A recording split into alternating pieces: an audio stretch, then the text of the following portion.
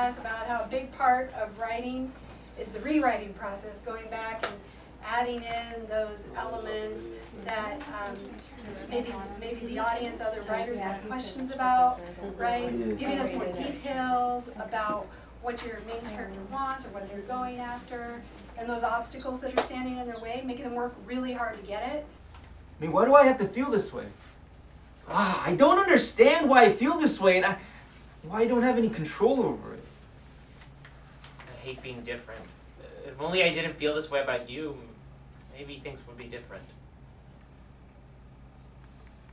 Do you ever think that God made us like this for a reason? Maybe you and I were just meant to be. I don't think so, because everyone thinks it's a sin and that God is disgusted by it. If he did make us this way, then why are people so against it? I just wish they understood us. Yeah, me too. Man, I just hope Sister Lola doesn't tell on us. Man, if she does, I'm a dead man. You don't think she'll tell us? She'll tell on us, do you? If my dad finds out, he'll surely kick me out and I'll get disowned. I don't know, but I'm really scared, man. I don't know how my father will react, since he's as hard-headed as Sister Lola. How was it this time around? Was it different than the last time? Because some students in here worked with me in the spring and then wrote again this summer. The way I wrote it, it just came out naturally. Compared to the other one, I had to like remember about things. It was more about oh my gosh, the past. Yes. You bring up such a great point about when we write about something that actually happened to us, that it can be more difficult than coming up with a new story. Maybe be inspired by something that happened to us, but then giving ourselves the freedom to change that or to fictionalize it. I'm really glad to hear that you found this experience to be a little more free. Just writing something fictional, but something that's important to you. But like you're writing about characters who are really standing up for what they believe in. Even the father, who is he does not want his son to be gay, right? So he is standing up for that, saying no. But then, like, his heart opens up at the end. He realizes that it's not a choice, right? His point of view changes. His point of view changes, yeah. What is driving your main character? What do you want? When we talk about a want, we talk about an intangible want, right? Something that the character can't touch, but is something that is typically universal. So what are some examples of intangible wants?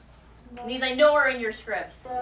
Communication, like someone could want, like they were to talk to someone else. So like make a connection? Definitely, that's a great one. What else? I heard love over here. Love, absolutely. What else? Power. Power, definitely. So a want doesn't always have to be something positive, but we hope that the character learns from that journey of trying to go after that want, and maybe at the end realizes that that choice leads to consequences that might have been unexpected, right? Look, I know I have not been a good father, but if the kids ask, where's Dad? Tell them that I got locked up again because I made a bad choice and got caught up. But all I want was to get the money so I could give them all the things they wanted. Just to see them happy and not see them suffering. All they needed was a father in their lives. Look, I wanted to make them feel the love of a father like I never had, okay? I didn't want the same thing that happened to them that happened to me. Look, the only thing I wanted was to hear from them was calling me Dad, and I hope they do one day.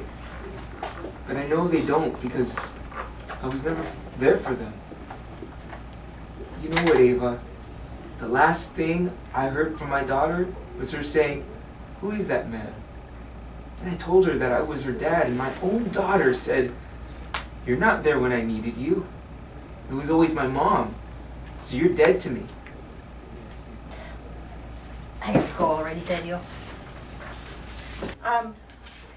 I could really see the struggle of people trying to do the right thing, but then making a bad choice, right?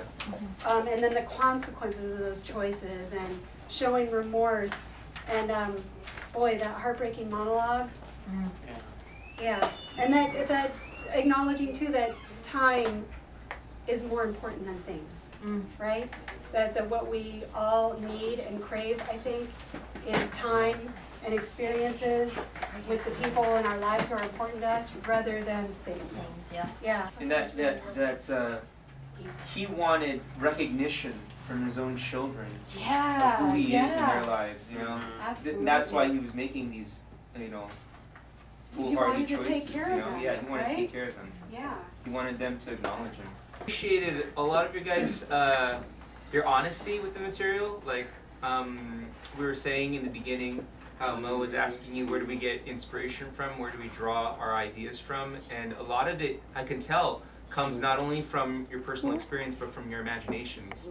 And the experience part of that is being really honest with the source material, what you guys have lived or experienced or seen or been told secondhand.